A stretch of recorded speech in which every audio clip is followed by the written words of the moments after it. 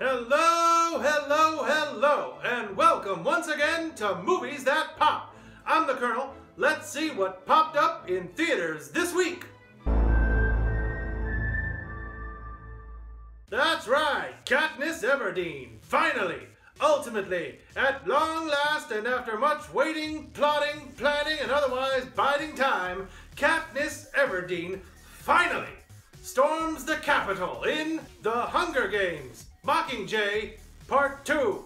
Another film in which the title serves as a potent example of its flaws. Much like the title Terminator Genesis, which was as poorly thought out and hastily assembled as the movie which bears its name, the title of The Hunger Games, Mockingjay Part 2, takes a book that was titled simply Mockingjay and adds 4 more words, a number, a colon, and a hyphen.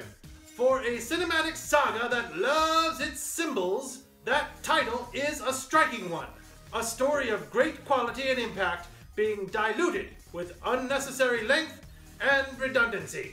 In the end, this film series as a whole is tarnished in the final leg by the transparently greedy decision to split its final chapter into 2 movies. It just makes me mad! Like a fairy tale first date which ends with the girl pooping the bed, it's easy just to angrily dismiss the whole experience, which is unfortunate because of how much this movie got right. When this movie kicks into gear like a car with a bum transmission, the effect is pronounced. You can feel it in your bones, becoming a real movie again. The tension is palpable, and we're back to heart-pounding adventure filmmaking at its finest. The sad fact is, there is a solid 2.5-hour movie in the combined 4.5-hour running time of both Hunger Games Mockingjay Parts 1 and 2. This hypothetical cut of the movie, which exists only in my head, which would cover all the same thematic and storytelling ground, just with tighter pacing, would be a thoughtful thrill ride and take a place of honor on the DVD shelf next to the first 2 excellent films in the franchise. Do I recommend The Hunger Games Mockingjay Part 2? Well, that should be a foregone conclusion. If you saw the other 2 films, you're gonna see this one. Just be patient and be prepared to pick through the filler for the good stuff. That's it for the capsule review. Let's get in depth. And as always, I will remain spoiler free. Now, I think we all know who to blame. It's all Harry Potter's fault. When Warner Brothers made the decision to split J.K. Rowling's massive book into 2 parts in 2009, it made sense. That book unspooled loads of backstory that would be crucial to the climax, so splitting the movie into 2 movies was sold as a way for book fans to see more of the material that they loved on screen. The first part was going to be a cool road movie with the kids searching for mysterious objects, and the last chapter was essentially going to be one big extended battle scene with lots of plot points and twists wrapping up 7 books worth of story. Both movies were released to critical acclaim and were mammoth hits. But of course, smelling all that franchise money, other movie studios followed suit, and greed caused studios to do the same with the final chapters of Twilight, and to embellish J.R.R. Tolkien's shortest book into 3 3-hour epics. Corporate greed, creating an excuse for studios to charge you the same ticket price and ramp up the entire publicity machine every few years, including trailers, posters, premieres, and then not deliver you a complete movie. Suddenly, that's just okay now. How bad has it become? Well, Marvel Studios has already let us know that they are planning for the next Avengers story, Infinity War, to be in 2 parts. Because as everyone knows, that book is so big that there's no way they could possibly tell the... I gotcha! There is no book! They can make it as long as they want to, and they're still gonna give you an incomplete story on purpose. Thanks a lot, Harry Potter! I want complete stories when I go to the movies. Call me crazy. Even middle chapters like Empire Strikes Back or Back to the Future 2 had complete story arcs that wrapped up completely before opening the door to a new chapter in the final reel. By comparison, Hunger Games Mockingjay Part 1 was just a drab talk fest. The story's action-adventure elements were always taking a back seat to a bunch of sober political discussion. And gee, I can't remember the last time that happened in a great franchise. I can't remember because I've blocked certain movies out of my memory. Honestly, tell me 5 story beats of Mockingjay Part 1. Go ahead. I'll wait. This is important. Tell me 5 things that happened in the story that changed the trajectory of the story.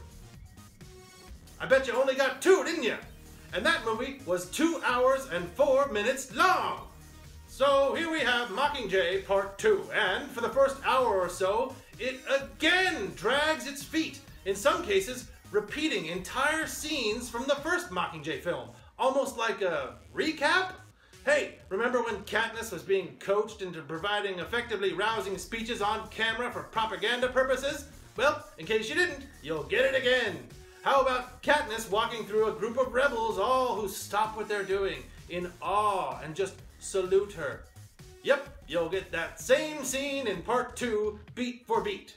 The movie just spins its wheels, going nowhere, and just when I was beginning to hate this film for wasting my time, it slammed into gear, and all of a sudden became exciting. Familiar sections of the score started blazing through at opportune moments, reminding me how great the score was. Characters I cared about were all of a sudden faced with death in increasingly horrifying ways and either escaped or didn't in dramatic fashion.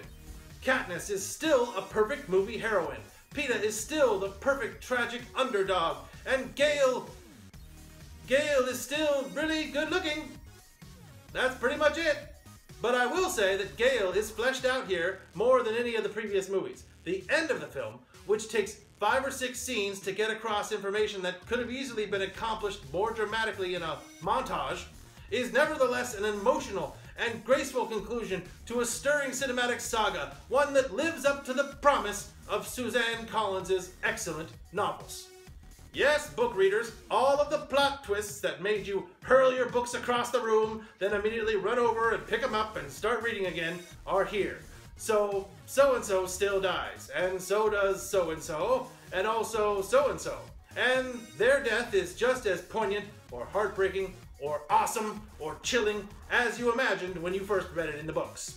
For those who have not read the books, be prepared for some dark and seriously dramatic turns that you will not see coming.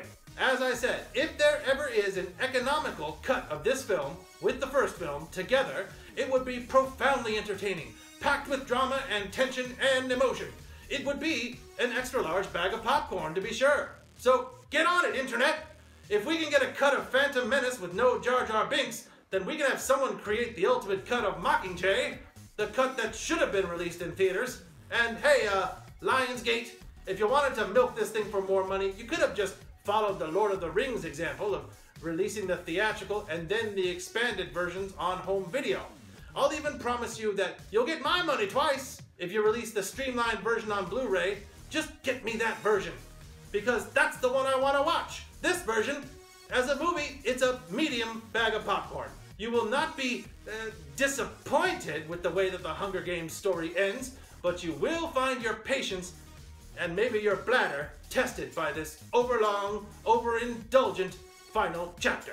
That does it for Movies That Pop. Don't forget to sound off in the comments below and click the thumbs up if you liked what you saw. You can also follow me on Twitter @MoviesThatPop, and of course, click subscribe right there for easy access to all my reviews. I'll be back soon with more reviews. In the meantime, I'm the Kernel. Thanks for watching, and may the odds be ever in your favor.